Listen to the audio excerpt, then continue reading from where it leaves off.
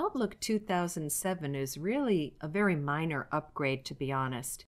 It's kind of an interesting combination of the old Outlook 2003 and the upgrades of the 2007 suite.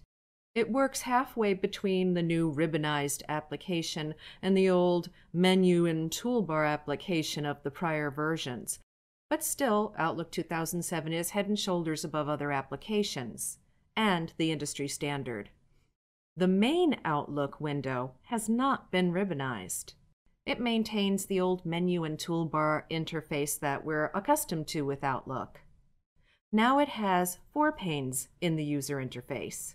The new pane is the To-Do bar, and it can be minimized or disabled if you don't like it or would like more space for the other panes.